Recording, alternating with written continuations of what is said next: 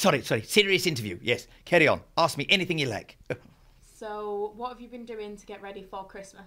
What have I been doing to get ready for Christmas? Well, of course, buying all the presents, but having to learn all the lines for the show that I'm going to be doing at Winter Wonderland. That's what I'm doing, because most of my Christmas is all about being at Winter Wonderland Event City in Manchester.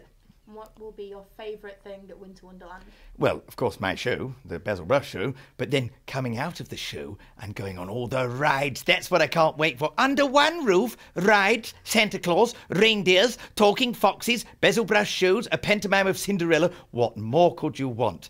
And, of course, seeing the reaction of the boys and girls as I do my boom booms and get them up on stage and get most of them wet.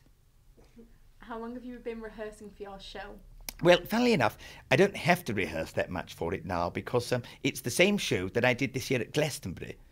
Have you heard of Glastonbury? Yes. Of course you have. The huge Glastonbury Festival. So I did my show there, sort of headlining. Just below me was Adele. So I had a fantastic time there, and I'm going to be reproducing that show with a friend called Mr. Matt, and that's what we'll be doing here at Winter Wonderland.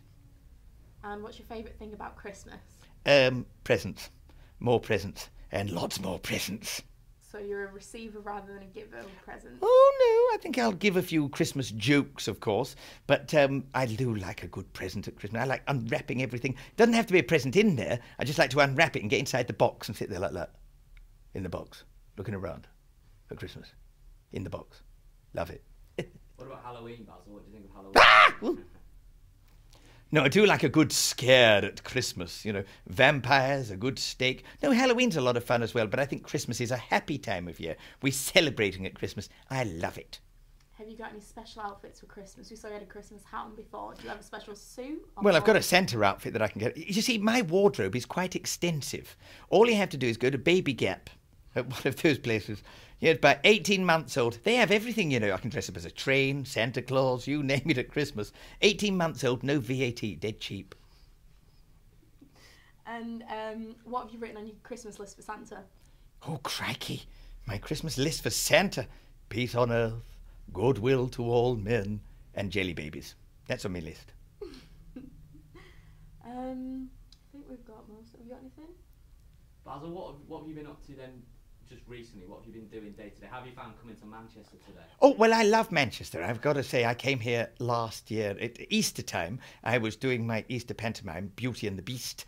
I was there with Anne Hegarty and Keith Chegwin, and we started our tour here, in fact. We were rehearsing in the centre of Manchester. So I love Manchester. I mean, it rains a lot, I've got to say, and gets me brush wet. But apart from that, Manchester's quite a happening place now. The BBC, of course. You know, I'm a legend at the BBC, so I go across there to Media City saying, give us a job! And, you know, they kick me out then, just think I'm vermin. But that's all right. They'll want me back one day. They begged for me to come back in 2000. They'll beg for me to come back in 2020. Hopefully. Let's do that. Get a sign off? Yeah, do a sign off. Can we get you to do, that's Basil Brush for Quays News, and then boom boom. Okay. Sign off. So, this is Basil Brush for Quays News. Boom, boom! There go me vocal cords. That's great. Thank you.